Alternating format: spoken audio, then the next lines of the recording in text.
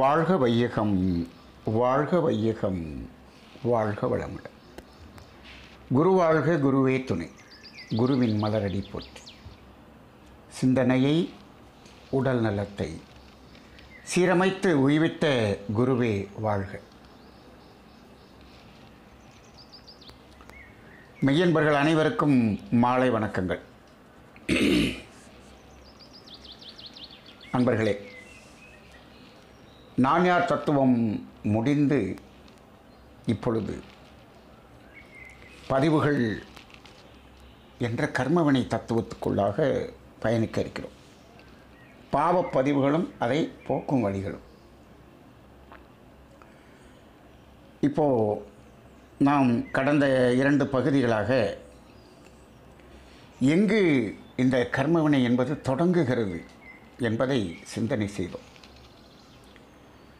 அது தொடங்குகிற இடமே தேவையை மீறிய இடம் என்பதை உணர்ந்து கொண்டோம். தேவையை மீறுவதனால் மட்டுமே மனிதன் பிற உயிர்களுக்கு துன்பம் கொடுக்கிறான். இதை நன்றாக உணர்ந்து கொள்ள வேண்டும். அப்போ அது தேவையை மீறிய ஒரு செயல் தொடங்கி பல லட்சம் ஆண்டுகள் ஆகிவிட்டது. இப்பொழுதெல்லாம் தேவையை மீறிய செயல் என்பது ஒரு உச்சகட்ட நிலையில் இருந்து கொண்டிருப்பதை பார்க்கிறோம். உலகையே தன்வசம் ஆக்கிக்கொள்ள வேண்டும் என்ற ஒரு நிலைக்கு அது உயர்ந்து விட்டது. உலகம் முழுவதும் எனக்கு வேண்டும் என்ற ஒரு பேராசை அளவுக்கு மனிதன் சென்று விட்டான்.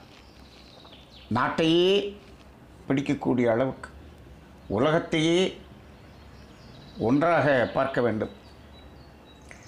ஆக அந்த அடிப்படையில் தேவையில்லாத ஒன்றை தேவையாக ஆக்கிக்கொண்டான்.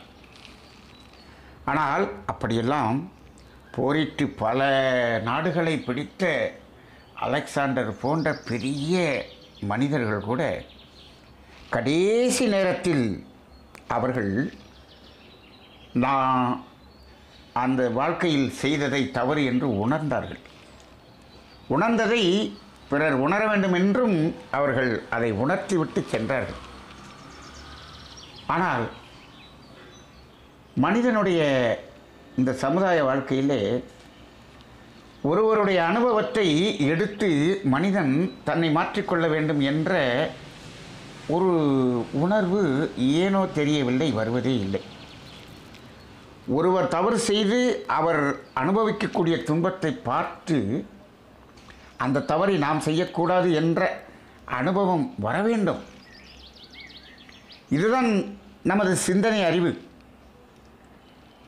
ஆனால் அது அதை கூட உதாசீனப்படுத்துகிறது. ஏனென்று சொன்னால், அவருக்கு வந்த விளைவு எனக்கு வர வேண்டும் என்று அவசியமில்லை என்று அவன் நினைக்கிறான். அப்போ அவனுக்கு என்ன தெரியல, ஏன் அப்படி நினைக்கிறான் அப்படின்னா, அந்த விளைவு அவர் செய்த செயலுக்காக வந்த விளைவு தான் என்பதை இவன் புரிந்து கொள்ளவில்லை, அதை தெரிந்து கொள்ளவில்லை. அப்போ அந்த செயலுக்குத்தான் அந்த விளைவு வந்தது என்று சொன்னால், அதே செயலை நாம் செய்தால் நமக்கும் அந்த விளைவு வரும் என்ற அந்த இறை நீதி புரியவில்லை. இப்போது எத்தனையோ பேர், அதாவது சில டிபார்ட்மெண்ட்டில் சம்பளம், அதற்கு மேலே வேறு வகையில் பொருளை ஈட்டி பெரிய நிலையில் அவர்கள் உயர்ந்து இருப்பார்கள். அதன் பிறகு அதற்குரிய விளைவை அவர்கள் வாழ்க்கையில் பெரிதாக அனுபவித்தும் இருப்பார்கள். அதற்கு பிறகு அங்கு வேலையில் அமர்ந்தவர்கள் இதையெல்லாம் கேள்விப்பட்டிருப்பார்கள், சொல்லிக் கொண்டிருப்பார்கள், கேட்டுக்கொண்டே இருப்பார்கள். இவர்களும் அதே செயலை செய்து கொண்டே இருப்பார்கள். அப்போ என்ன மனிதனுக்கு தோன்றுகிறது என்று சொன்னால், அவர்களுக்கு வந்த அதே மாதிரியான விளைவு நமக்கு வரணும்னு அவசியமில்லை. அவருக்கு எப்படியோ வந்துச்சு, அந்த விளைவு எப்படி வந்தது என்பதை அறிந்து கொள்ளவில்லை. அப்போ மனிதனுக்கு இப்போ என்னென்னா, ஒரு மனிதனுக்கு ஒரு விளைவு வருகிறது என்று சொன்னால் அந்த மனிதனுக்கு வரக்கூடிய விளைவு என்று எடுத்துக்கொள்கிறார். அது அந்த மனிதனுக்கு வரக்கூடிய விளைவு அல்ல. அந்த மனிதன் செய்த செயலுக்கு உரிய விளைவு என்பது புரியவில்லை. ஆக இந்த கர்மவினை தத்துவமும் செயல் விளைவு தத்துவமும் இன்று சமுதாயத்தில் சமுதாய மக்களிடம் ஜீரோவாக இருக்கிறது. அது உணர்த்தப்படவே இல்லை. இது சிறு வயதிலேயே உணர்த்தி இருக்க வேண்டும். அதுதான் குருகுல கல்வி. உணர்த்தப்படவில்லை. அதனால தான் அன்றைக்கி உழவு பிரச்சனை. அப்போ இப்போ நாம் சில விஷயங்களை இது உடலுக்கு கேடு என்று அதே எழுதுகிறாங்க. இது யாருடைய உடலுக்கு கேடு? அவருடைய உடலுக்கு கேடு, என்னுடைய உடலுக்கு கேடு இல்லை அப்படின்னா ஏன் காமனாக அதை எழுதுறீங்க? அப்போது இது எல்லாருக்கும் கேடு தான். என்ன அப்படின்னா, ஒரு மனிதனுக்கு வரக்கூடிய விளைவினுடைய காலமும் இன்னொரு மனிதனுக்கு வரக்கூடிய விளைவினுடைய காலமும் வேறுபடுகிறது அல்லவா? அந்த காலம் வேறுபடுவதால் இவன் என்ன நினைக்கிறான்? நான் இறக்கும் முறை எனக்கு இது வராது என்று நினைத்து விடுகிறான். சரி, அப்படியே வராமலே இருந்து விட்டு போகட்டும், ஆனால் அந்த செயலுக்கு விளைவே வராமல் இருந்து விடும் என்று இவன் நம்பினால் அது அடுத்த தலைமுறைக்கு வருகிறது.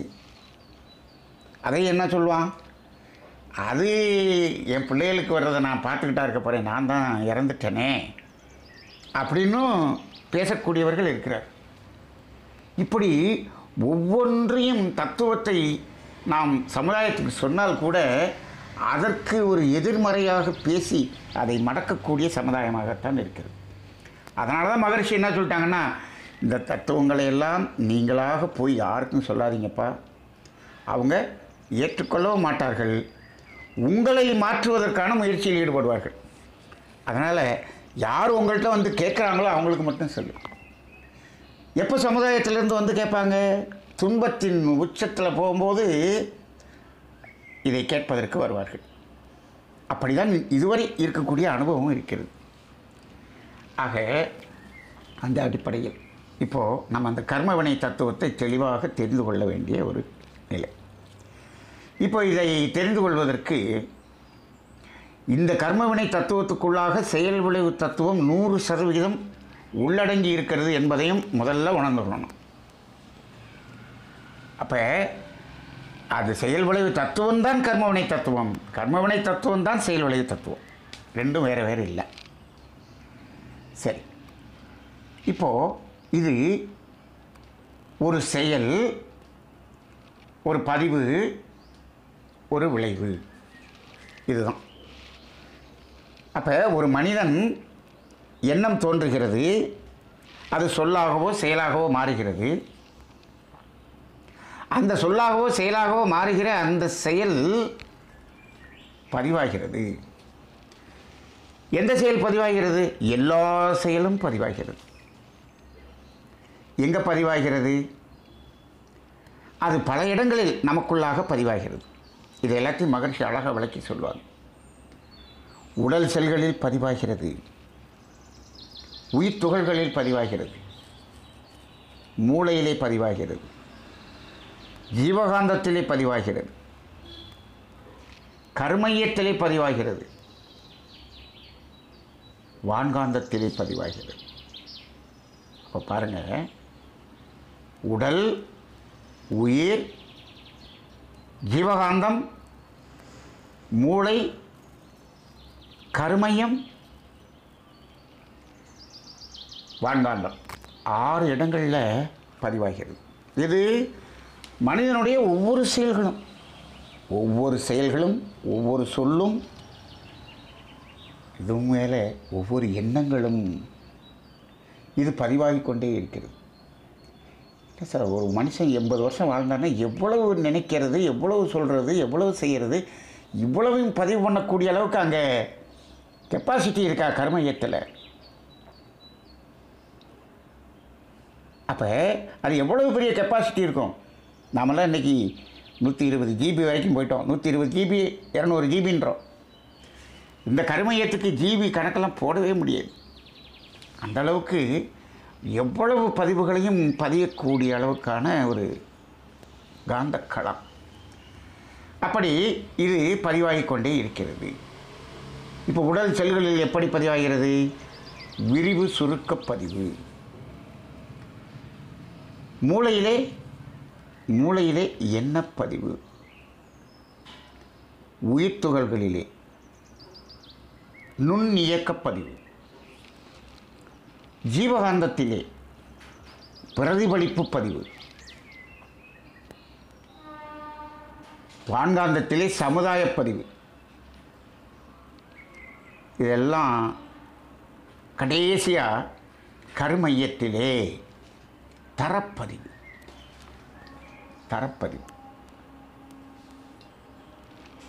இப்போ இந்த பதிவுகளில் பாருங்கள்,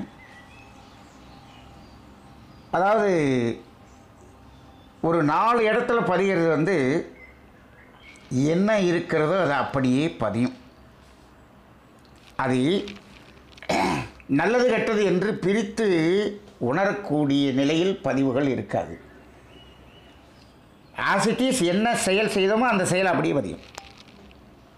இப்போ உடல் செல்களில் ஒரு பதிவு பதிகிறது. டெய்லி காலையில் காஃபி சாப்பிட்றோம். நாக்கில் என்ன ஆகுது? அந்த காஃபி சாப்பிட்ட பதிவு அங்கே உடல் செல்களில் பதிகிறது. அதே மாதிரி மூளையிலும் பதியும், எல்லாத்துலேயும் பதியும். இது உடல் செல்களில் பதிகிறது. எப்படி பதிகிறது? அந்த காஃபியினுடைய அந்த ருசி, காஃபியினுடைய அனுபவம் அது அப்படியே பதிகிறது. இப்போது அந்த காஃபி சாப்பிட்றது நன்மையானதா தீமையானதா அப்படின்லாம் அது ஆய்ந்து பார்த்து பிரித்து இது நன்மையா தீமையாங்கிற பேச்சே இடமில்லை. காஃபி சாப்பிடணும் அப்படின்னா சாப்பிடணும், அவ்வளோதான். ஆசிட்டிஸ் என்ன செயல் செய்தோமோ அந்த செயல் அப்படியே இருக்கும். அந்த செயல் மீண்டும் வரும். அப்போ மீண்டும் வர்றப்ப அந்த செல்கள், இந்த செல்கள் திருப்பி காஃபி சாப்பிடணும்னு ஒரு அந்த பதிவிலிருந்து ஒரு எழுச்சி வருகிறது, எண்ணம் வருகிறதுன்னு வச்சுக்கோங்க. உடனே இந்த செல்கள் எல்லாம் என்ன பண்ணும்? ஆமாம், காஃபி சாப்பிடணும் அப்படின்னு சொல்லும். எந்த செல்லாவது அந்த நாட்டில் இருக்கக்கூடிய செல்கள், இல்லைப்பா காஃபி இப்படியே சாப்பிட்டுக்கிட்டு இருந்தால் உடம்புக்கு நல்லதில்லை, இன்னையிலேருந்து வேண்டாம் அப்படின்னு சொல்லி எந்த செல்லாவது சொல்லுமானா சொல்லாது. ஏன்னா அங்கே ஆசிட்டிஸ் அப்படியே பதியும், அதை அப்படியே மீண்டும் அது அந்த பதிவு வேலை செய்யும். அப்போ இந்த மாதிரி உடல் செல்களில், மூளையில், உயிர் துகள்களில், ஜீவகாந்தத்தில் பதிகிற பதிவுகளெல்லாம் அப்படியே பதியும், அப்படியே பிரதிபலிக்கும், எண்ணமாக மலரும். அப்போ இது எங்கு இது இரண்டாக பிரிக்கப்படுகிறது என்று சொன்னால், அது அந்த கருமையத்தில் பதியக்கூடிய பதிவு இருக்கு பாருங்க, அங்கே வரும்போது தான் அது என்னவா மாறுது? இரண்டாக பிரிக்கப்படுகிறது. அதைத்தான் தரப்பதிவு என்று சொல்லி, தரம் என்றால் நல்லது கெட்டது என்று இரண்டாக பிரியக்கூடிய இடம்தான் தரம். அதனால தான் தரப்பதிவு என்று சொல்கிறோம். அப்போ கருமையத்தில் தான் அது பிரிக்கப்படுகிறது. அது யார் பிரிக்கிறா அப்படின்னு கேட்டால், கருமையத்தில் யார் இருக்கிற? அறிவாகிய தெய்வம் இருக்கிறது. அந்த அறிவாகிய தெய்வம் நான் சொன்னமே ஒரு சாஃப்ட்வேர் பண்ணி வச்சுருக்குன்னு, அது என்ன ஆகுது? அங்கே அதை ரெண்டாக பிரிக்குது. எப்படி? நன்மை தீமை, நல்லது கெட்டது என்று பிரித்து விடுகிறது. அப்போ அந்த இடத்துல பதியும் போது மட்டும் என்னவா மாறுகிறது? அது கெட்ட செயலா நல்ல செயலா என்ற அடிப்படையில் அங்கு பதிவாகிறது. அதைத்தான் என்ன சொல்கிறோம்? பாவம் புண்ணியம் என்று நாம் நமது முன்னோர்கள் சொல்லி வைத்தார்கள். பாவம் புண்ணியம், பாவச் செயல் புண்ணிய செயல் என்று இரண்டாக பிரித்து விட்டார்கள். இது பிரியக்கூடிய இடம் அந்த இடம்தான். இப்போ மற்ற 4 இடத்துலையும் அப்படியே பதியும் சொல்லிட்டோம். இப்போ இந்த இடத்துல ரெண்டாக பிரிஞ்சிருதுன்னு சொல்லிட்டோம். சரி, இன்னொரு இடம் இருக்கே, சமுதாய பதிவுன்னு சொன்னோமே, அங்கே எப்படி பதியும் அப்படின்னு பார்த்தோம்னா, கருமையத்தில் பதிந்த பிறகுதான் சமுதாய பதிவாக மாறும். கருமையத்தில் என்னென்ன பதிவுகளெல்லாம் பதிவாகிறதோ அவை தான் சமுதாய பதிவாக மேலே இருக்கும், வான்காந்தத்தில் இருக்கும். இந்த உடல் செல்களில் காஃபி சாப்பிட்டாமே அந்த பதிவு இருக்கு, அதெல்லாம் வான்காந்தத்துக்கு போகாது. வான்காந்தத்துக்கு போகிறது எது?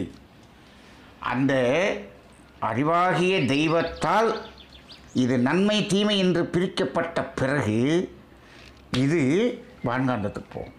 வான்காந்தத்திலும் பதிவாகும். வான்காந்தத்தில் பதிவாகுதுன்னா இப்போ ஒரு மனிதனுடைய கர்மயத்தில் பதிகிறதெல்லாம் வான்காந்தத்தில் பதிவாகுதுன்றீங்க. இன்றைக்கி இந்தியாவிலே 130 கோடி மனிதர்கள் இருக்கிறாங்களே, அவ்வளவு கர்மயத்தில் இருக்கிற ரெக்கார்டும் வான்காந்தத்தில் பதியும். உலகம் முழுவதும் 800 கோடி மனிதர்கள் இருக்கிறார்கள். அவ்வளவு பேருடைய அந்த கர்மயத்தில் இருக்கக்கூடிய அந்த தரப்பதிவு வான்காந்தத்தில் பதியும். அப்போ பாருங்கள், இந்த வான்காந்தம் எப்படி இருக்கிறது என்று பாருங்கள்.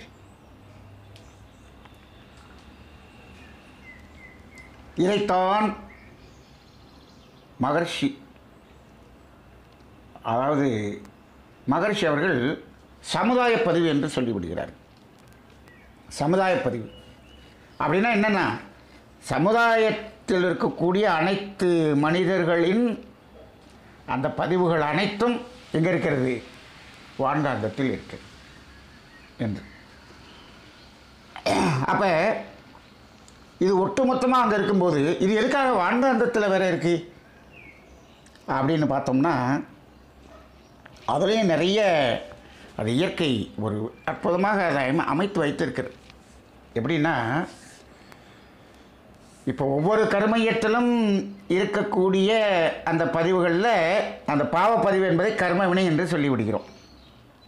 பாவப்பதிவு என்று சொல்லிவிடுகிறோம். அது நல்லது அப்படின்னு சொன்னோம்னா அது புண்ணிய செயல் என்று அதை சொல்லுகிறோம். அதற்கும் ஒரு பதிவு உண்டு. அதை புண்ணிய பதிவு என்று சொல்வதில்லை. அதை நாம் என்ன சொல்லிக்கலாம்னா செயல் பதிவு என்று சொல்லுகிறோம். இப்போ செயல் பதிவு, வினைப்பதிவு என்று இப்போ இந்த இடத்துல நம்ம ஒரு ரெண்டாக புரிஞ்சுக்க போகிறோம். அப்படி புரிஞ்சுக்கிட்டோம்னா தான் நம்ம இதில் ஒரு தெளிவு கிடைக்கும். செயல் பதிவு, வினைப்பதிவு என்று.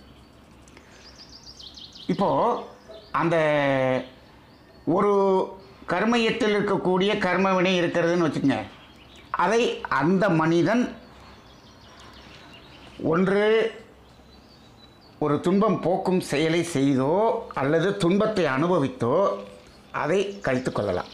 இதான் இயற்கை நீதி.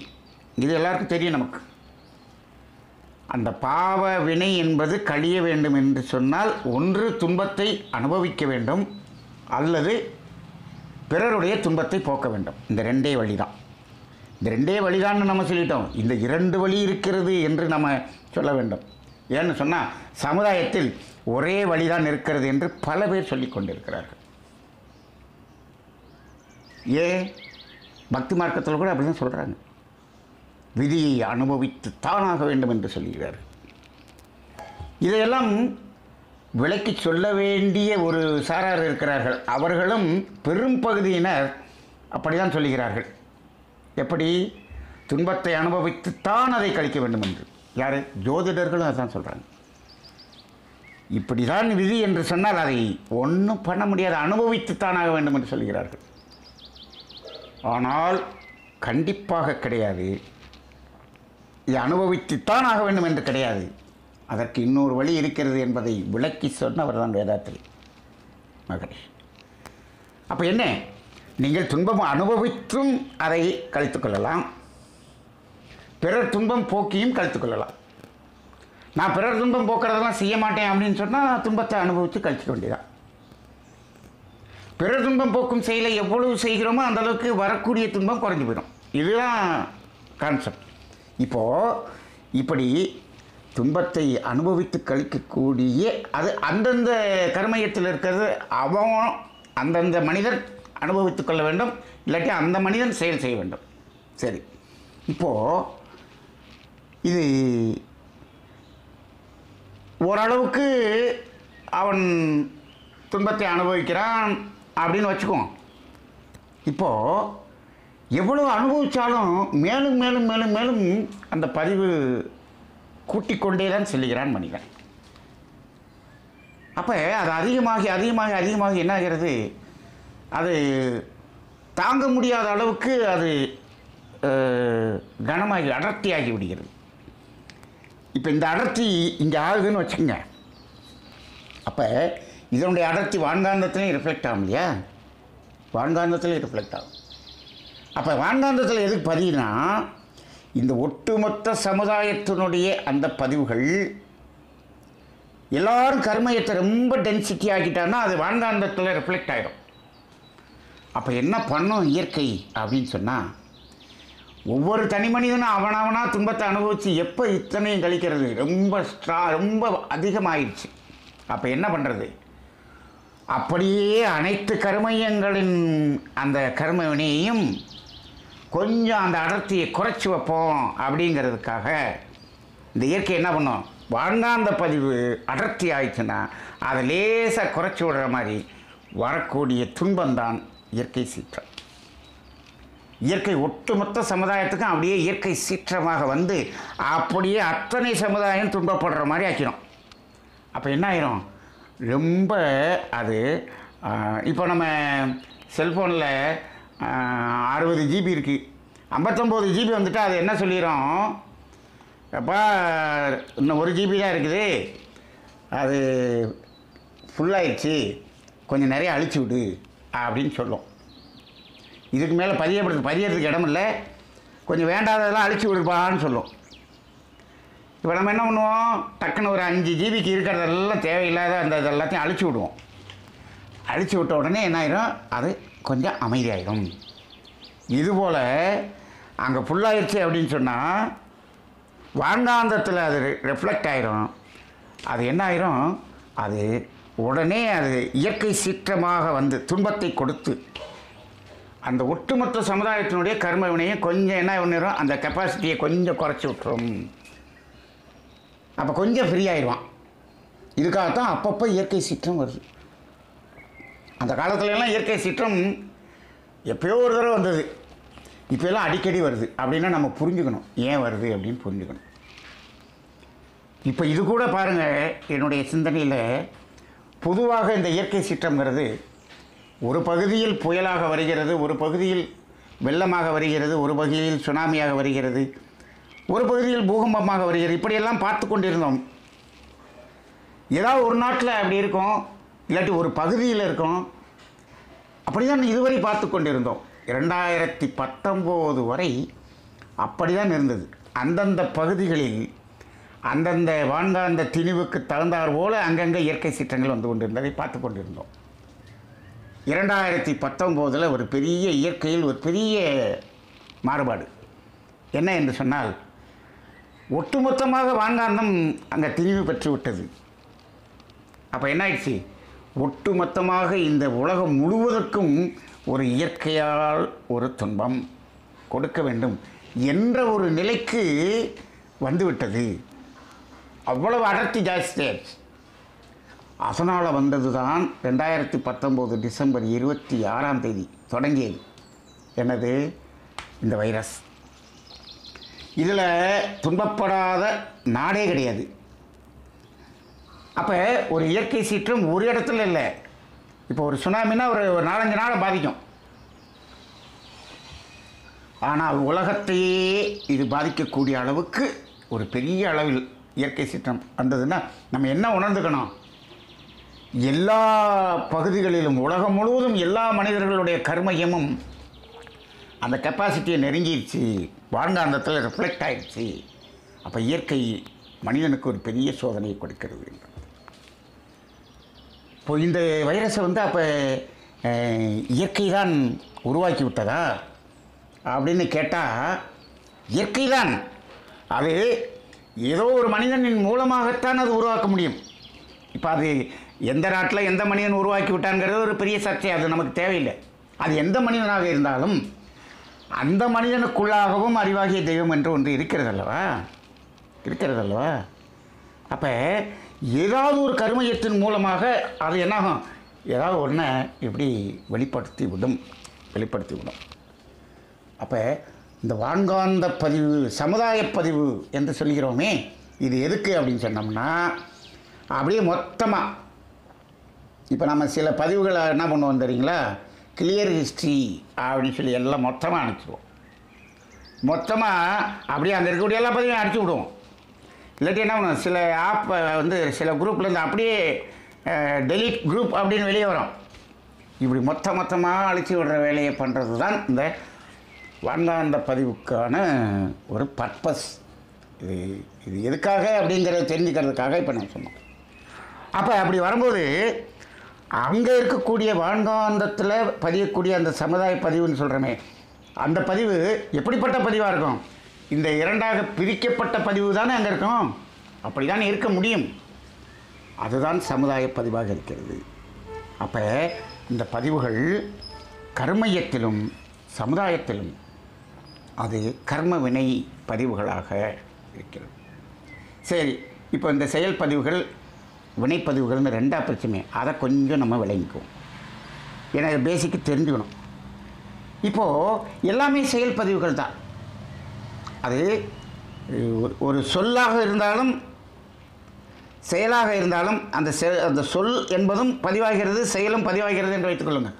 அந்த சொல்லையும் நம்ம ஒரு செயல்னு எடுத்துக்குவோம், பேசுகிறதும் ஒரு செயல்னு எடுத்துக்குவோம். இப்போ அந்த பதிவு ஒரு செயல் பதிவு என்று சொன்னால், இது ஒருத்தருக்கு நன்மை செய்தாலும் அது ஒரு செயல்தான். ஒருத்தருக்கு துன்பம் கொடுத்தாலும் அது ஒரு செயல்தான். அப்போ ஒரு செயல், மனிதனுடைய செயல் எத்தனை வகையாக பிரிக்க முடியும்னு கேட்டால் 2 வகையாக தான் பிரிக்க முடியும். நம்ம சாதாரணமாக நல்ல செயல் கெட்ட செயல்னு சொல்லுவோம். இங்கே நம்ம என்ன சொல்கிறோம், துன்பம் கொடுக்கும் செயல், துன்பம் போக்கும் செயல் அப்படின்னு 2 செயல் சொல்கிறோம். அப்போ துன்பம் கொடுக்கும் செயல்ங்கிறது ஒன்று, துன்பம் போக்கும் செயல், இந்த 2ஐ தவிர வேறு எந்த செயலும் இல்லை. இதை நம்ம பல தடவை பேசிட்டோம். அப்போ இன்பம் கொடுக்கும் செயல் இல்லை என்பதை பல முறை நாம் இதை பல இடங்களில் நம்ம பேசிட்டோம். அதனால் அது இப்போ நம்ம திரும்பி அதை பேச வேண்டியதில்லை. அப்போ செயல்கள் எத்தனை வகைப்படும்? 2 வகைப்படும். ஒன்று துன்பம் கொடுக்கும் செயல், இன்னொன்று துன்பம் போக்கும் செயல். இப்போ இந்த துன்பம் கொடுக்கும் செயல் என்பதை என்ன செய்கிறோம்? பாவச் செயல் என்று சொல்கிறோம். துன்பம் போக்கும் செயல் என்பதை புண்ணிய செயல் என்று சொல்கிறோம். சரி, அப்போ துன்பம் கொடுக்கும் செயல் பாவச் செயல். அந்த பாவச் செயல் பதிவாகிறதே கர்மயத்திலே, அதில் பதிவுக்கு பேர் என்ன? பாவப்பதிவு என்று சொல்கிறோம். சரி, இந்த புண்ணியம் என்பது பதிவாகிறதே, அதுக்கு என்ன பெயர்? புண்ணிய பதிவு என்று சொல்லலாமான்னு சொல்லலாம். அப்படி சொன்னோம்னா என்ன ஆயிரும்னா, புண்ணிய பதிவு என்று ஒரு பதிவு இருப்பதாகவும் அதற்கு ஒரு விளைவை எதிர்பார்க்கக்கூடியவனாகவும் மனிதன் மாறிவிடுவான். அதனால தான் புண்ணிய பதிவு என்று மகரிஷி சொல்லலை, புண்ணிய செயல் என்று சொல்லியிருக்கிறார். புண்ணிய பதிவு என்று எந்த இடத்துலையும் சொன்ன மாதிரி எனக்கு தெரியல. ஏன்னா மகரிஷி அவர்கள் இந்த அகத்தாய்விலே பாவப்பதிவுகளும் அதை போக்கும் வழிகளும் என்று ஒரு அகத்தாய்வை கொடுத்தார் அல்லவா. ஆனால் எந்த இடத்திலும் புண்ணிய பதிவுகளும் அதை சேர்க்கும் வழிகளும் என்று எந்த இடத்துலையும் அவர் சொல்லலை, அதை பற்றி பேசினதே இல்லை. அப்போ என்ன அர்த்தம்? புண்ணிய பதிவு அப்படிங்கிற அந்த வார்த்தையை அவர் யூஸ் பண்ணலை. அது அப்படி ஒரு பதிவு இருப்பதாக நமக்கு சொல்லலை. அது என்னன்னு நம்ம இப்போ விளங்கிக்குவோம். இப்போது 2மே செயல் பதிவு தான். நீங்கள் துன்பம் கொடுத்தாலும் அது அந்த செயலும் பதிவாகும், துன்பம் போக்கினாலும் அந்த செயலும் பதிவாகும். இது 2ம் ஒரே மாதிரி பதிவாகிற இடம் அந்த 4 இடம்: உடல் செல்கள், மூளை, உயிர்த்துகள், ஜீவகாந்தம். ஆனால் கர்மயத்தில் வரும்போது, பாரந்தாந்தத்தில் வரும்போது அது 2ஆக பிரியுதுன்னு சொல்லிடும். அப்போ அங்கே தான் என்ன, இது துன்பம் கொடுக்கும் செயல் வேறு பதிவாகவும் துன்பம் போக்கும் செயல் வேறு பதிவாகும். இந்த 2மே செயல் பதிவாக பதிவாகிறது. இப்போ அந்த பதிவான உடனே என்ன ஆகிறது என்று சொன்னால், இந்த கர்மயத்தில் பதிவான உடனே இந்த கர்மயத்தில் என்ன நடக்கிறது என்று சொன்னால், அந்த துன்பம் கொடுக்கும் செயல் பாவப்பதிவாக வினைப்பதிவாக பதிவாகி அப்படியே இருப்பாக இருக்கிறது. எதற்காக இந்த பதிவு அப்படின்னு கேட்டால், இந்த பதிவு என்ன பண்ணும்? அது நல்லதாக இருக்குது, கெட்டதாக இருக்குது. இந்த பதிவு என்ன பண்ணும் அப்படின்னு சொன்னால், அந்த பதிவு எதுக்காக பதியுது அப்படின்னு சொன்னால், மீண்டும் எண்ணமாக வருவதற்காக பதிகிறது. அவ்வளோதான். பதிவு எதுக்காக பதிகிறதுனா மீண்டும் எண்ணமாக வர்றதுக்கு. இப்போ நம்ம மகரிஷி அடிக்கடி சொல்லுவோம், ஒரு பசுமாட்டை பார்க்கிறோம், அது கண்ணிலே கொசு அளவிற்கு பதிவாகி மூளை வழியாக ஜீவகாந்த வழியாக ஜீவகாந்த சுழற்சியின் அடிப்படையில் கர்மயத்தில் போய் பதிவாகிறது. பார்த்துட்டோம். இப்போ அந்த பசுமாட்டை நினைக்கிறோம், அந்த பசுமாட்டினுடைய காட்சி அப்படியே தெரியுது, நினச்சி பார்த்தா அது தெரியுது, எண்ணமாக வருகிறது.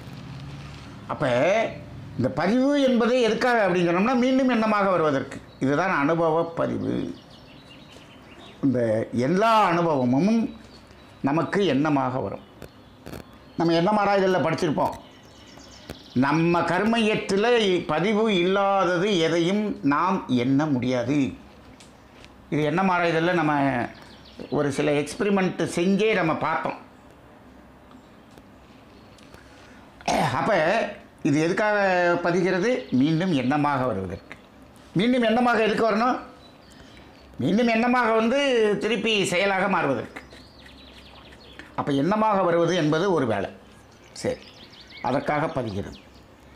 இப்போது இந்த பாவப்பதிவு என்ற வினைப்பதிவு இருக்குது பாருங்க, அந்த பதிவுக்கு மட்டும் 2 விதமான வேலைகள் இருக்கிறது. ஒன்று ஆஸ் யூசுவல் எண்ணமாக வரும், அதனுடைய வேலை. இன்னொன்று என்ன என்று சொன்னால், அது பிறருக்கு துன்பம் கொடுத்ததனால் வந்த பதிவு அல்லவா. அதனால் அந்த பிறருக்கு என்ன துன்பம் கொடுத்தோமோ அந்த அளவுக்கு துன்பத்தை நமக்கு கொடுப்பதற்காக அது பதிவாகிறது, பதிவாக இருக்கிறது. அப்போ அதுக்கு 2 வேலை. ஒன்று எண்ணமாகவும் வரும், இன்னொன்று அதற்கு உரிய துன்ப விளைவாகவும் வரும். அப்போ இந்த பாவப்பதிவுக்கு இந்த 2 வேலை இருக்கிறது. காலத்தால் துன்பமாக வரும், 2 வேலை இருக்கிறது. ஆனால் அந்த புண்ணிய பதிவுக்கு என்ன அப்படின்னு சொன்னீங்கன்னா, துன்பம் போக்கும் செயல். அது செயல் பதிவாக பதியும். இப்போ அந்த பாவப்பதிவும் செயல் பதிவு தான். அதுக்கு 2 வேலை இருக்கிறதுனால அதை வினைப்பதிவு என்று சொல்கிறோம். இந்த புண்ணிய பதிவு அதுவும் செயல்தான், அந்த செயல்தான் பதிவாய் செயல் பதிவு தான். ஆனால் அதற்கு எண்ணமாக வரக்கூடிய ஒரே ஒரு வேலை மட்டும்தான் இருக்கிறது. அது காலத்தால் விளைவாக வரக்கூடியது என்று ஒன்று இல்லை. ஏனென்று சொன்னால், அந்த புண்ணியம் என்ற ஒரு செயலை செய்யும் பொழுதே அது அதற்குரிய விளைவை உடனடியாக அந்த க்ஷணமே, அந்த செயல் செய்யும் போதே அந்த க்ஷணமே அதற்கு உரிய விளைவை அது கொடுத்து விட்டுத்தான் பதிகிறது. அப்போ அந்த புண்ணிய பதிவு பதியும் போதே என்ன ஆகிறது? பதிகிறதுக்கு முன்னாடியே அது விளைவை கொடுத்த பிறகுதான் பதிகிறது. ஆனால் இந்த பாவப்பதிவு விளைவை கொடுத்து பதிகிறதில்ல, அப்படியே பதிகிறது. விளைவை காலத்தால் கொடுத்து விடுவோம் என்று பதிந்து விடுகிறது. ஆனால் புண்ணிய பதிவு விளைவை கொடுத்த பிறகுதான் பதிகிறது. அப்போ அது வெறும் செயல் பதிவாகத்தான் இருக்கிறது. அது எண்ணமாக மட்டும்தான் மலருமே தவிர அதற்கு விளைவு என்று ஒன்று இல்லை. ஏன்னு கேட்டால் ஆல்ரெடி விளைவை கொடுத்தாச்சு. அப்போ அதை சேர்க்க வேண்டுமா, அழிக்க வேண்டுமா? அதை எதுக்கு அழிக்கணும்? இந்த புண்ணிய பதிவு எதுக்கு அழிக்கணும்? அழிக்க வேண்டியது இல்லை. சேர்க்கணுமா? சேர்க்க வேண்டியதும் இல்லை, சேர்க்க முடியாது. இப்போது அது காலத்தால் விளைவாக வருகிறது என்று சொன்னால் அதை என்ன பண்ணலாம்? சேர்க்கலாம். இந்த பாவப்பதிவை எவ்வளவு வேணாலும் நம்ம கூட்டிக்கிட்டே போகலாம், சேர்த்துக்கொள்ளலாம், சேர்த்து ஒட்டுமொத்தமாக விளைவாக அனுபவிக்கலாம். ஆனால் இந்த புண்ணிய பதிவு என்பது அது எண்ணமாக வருவதற்காக மட்டுமே. அதற்கு ஒரு விளைவை எதிர்பார்த்தல் என்பதும் கிடையாது. அதனால தான் அந்த புண்ணிய பதிவும் அதை சேர்க்கும் வழிகளும் அப்படின்னு அவர் சொல்லலை. அதை சேர்த்து வைக்கிறது அப்படிங்கிறதெல்லாம் இல்லை. அது ஒரு செயல் பதிவாக இருக்கும், அது மீண்டும் எண்ணமாக வரும். அதனுடைய அந்த செயலுக்கு உரிய விளைவு ஆல்ரெடி வந்து போச்சு. சரி, இன்னும் சொல்லப்போனால், இன்னும் ஆழமாக சொல்லப்போனால், அந்த புண்ணிய செயலினுடைய செயல் பதிவு என்பது இரண்டின் அடிப்படையில் தான் இருக்கும். அன்பும் கருணையின் அடிப்படையில் இருக்கும், அது இறைத்தன்மையின் அடிப்படையில் இருக்கும். அந்த புண்ணிய செயல்கள் அனைத்துமே இந்த 2 தன்மையை தவிர வேறு எதுலையும் கிடையாது. ஒரு துன்பம் போக்க வேண்டும் என்பது எதை அடிப்படையாக கொண்டு வரக்கூடியதாக இருக்கும் என்று சொன்னால், அன்பும் கருணையின் அடிப்படையை கொண்டு வரக்கூடியதாக இருக்கும். அவ்வளோதான். அப்படி இருந்தால் தான் அது புண்ணியம். ஆனால் அந்த பாவ செயலுக்கு காரணங்கள் நிறைய காரணங்கள் சொல்லலாம், அதுக்கு ஏகப்பட்ட சூழ்நிலையை சொல்லலாம். ஆனால் துன்பம் போக்கும் செயலுக்கு அடிப்படையாக இந்த அன்பும் கருணை மட்டும்தான்.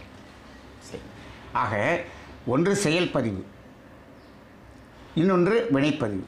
இந்த வினைப்பதிவில் செயல் பதிவு தான் வினைப்பதிவாக இருக்கிறது. ரெண்டுமே செயல் பதிவு என்றாலும் ஏன் இதை வினைப்பதிவு என்று சொல்கிறோம் என்று சொன்னால், இது காலத்தால் துன்பமாக வரவேண்டிய ஒரு பதிவாக இருப்பதால் அதை வினைப்பதிவு என்று சொல்கிறோம். அப்போ வினைப்பதிவு தான் நமக்கு சேர்ந்து கொண்டே இருக்கிறது. அப்போ இந்த ரெண்டையும் நம்ம புரிஞ்சுக்கணும். அதனால தான் என்ன பண்ணுறோம், பாவப்பதிவுகளும் அதை போக்கும் வழிகளும் அதை நீக்க வேண்டும், அதை அழிக்க வேண்டும் என்று நமக்கு பயிற்சி மகிழ்ச்சி கொடுத்துருக்குறாங்க. ஏன், அது இருக்கும் வரை அது துன்பத்தை கொடுத்து கொண்டு தான் இருக்கும் என்ற அடிப்படை. ஆக இந்த பதிவு என்பது 2 வகையாக பிரித்திருக்கிறோம். இதை பாவம் புண்ணியம் என்பதற்கு டெஃபனிஷன் முழுமையாக சொல்லணும் அப்படின்னு சொன்னோம்னா, எண்ணம் சொல் செயலால் தனக்கோ பிறருக்கோ தற்காலத்திலோ பிற்காலத்திலோ உடலுக்கோ மனதிற்கோ துன்பம் கொடுக்கும் செயல்கள் அனைத்தும் பாவம். இது முள்ள டெஃபனிஷன் இப்படி சொல்லிடணும். அதே மாதிரி புண்ணியம் என்பதற்கு டெஃபனிஷன் சொன்னால், எண்ணம் சொல் செயலால் தனக்கோ பிறருக்கோ தற்காலத்திலோ பிற்காலத்திலோ உடலுக்கோ மனதிற்கோ துன்பம் போக்கும் செயல் புண்ணியம். அப்போ துன்பம் கொடுக்கும் செயல் பாவம், துன்பம் போக்கும் செயல் புண்ணியம். இந்த 2 அடிப்படை தான், இந்த 2 செயல்கள் தான் மனிதனிடம் இருக்கிறது என்ற அடிப்படையில் நாம் இதை புரிந்து கொண்டோம் என்று சொன்னால், இனிமேல் இப்போ இந்த கர்ம வினை என்ற அந்த வினைப்பதிவு இது எப்படியெல்லாம் இருக்கிறது, எப்படியெல்லாம் பதிகிறது, எந்த அளவில் பதிகிறது, இந்த விளைவு எப்படியெல்லாம் வருகிறது என்பதையெல்லாம் பல கோணங்களில் ஆய்வு செய்துவிட்டு அதை எப்படியெல்லாம் போக்குவது என்பதை நாம் விரிவாக பார்க்கலாம். அடுத்த பகுதியிலே தொடர்வோம். வாழ்க வையகம், வாழ்க வையகம், வாழ்க வளமுடன்.